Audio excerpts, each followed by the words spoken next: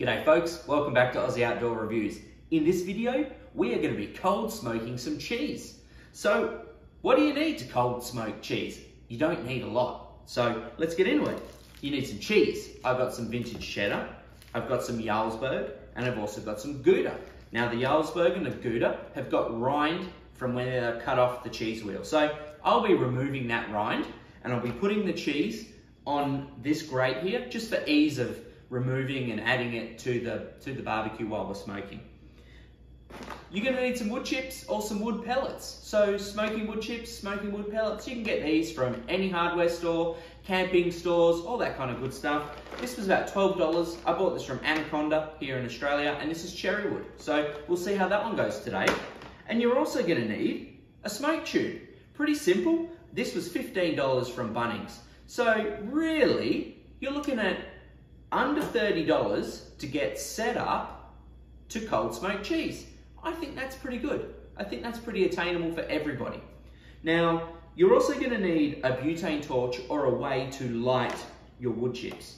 So you could use a fire lighter, but I'm going to be using my butane torch today. Again, this was about $35. So I use this outside to light my barbecues all day, every day, to light my Ozpig. If you don't have a butane torch, you better go out and grab one, especially if you love outdoor camping and cooking. It's a great little bit of kit. All right, so next things up, let me trim these and I'll bring you back. Okay, so I've prepared the cheese. The one thing I'm gonna have to watch throughout this smoke is the tip of the Jarlsberg is quite thin, the end of the wedge, the tip of the wedge. So this may melt.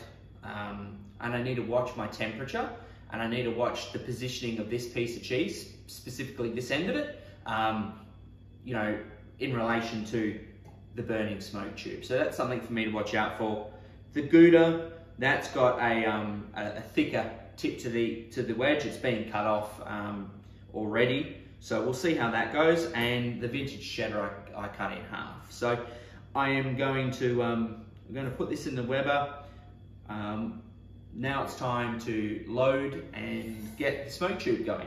So let's do that.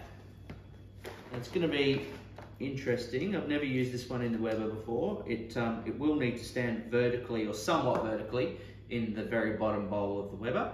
So I'm going to have the vents of the Weber fully open, top and bottom, and I'm going to be removing the fire grate from the bottom of the Weber Kettle, and I'll be placing this directly in the bottom of the bowl.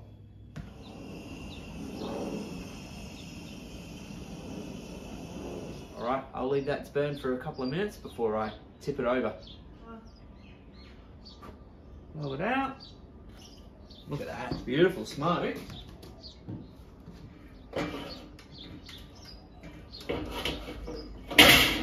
On with a cooking grate.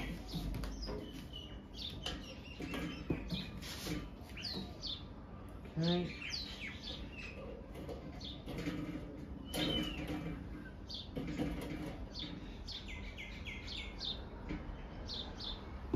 On with the cheese, looking pretty good.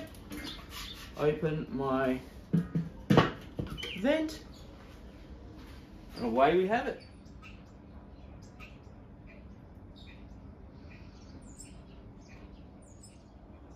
Oh, she's looking good. She's smoking like a little beauty.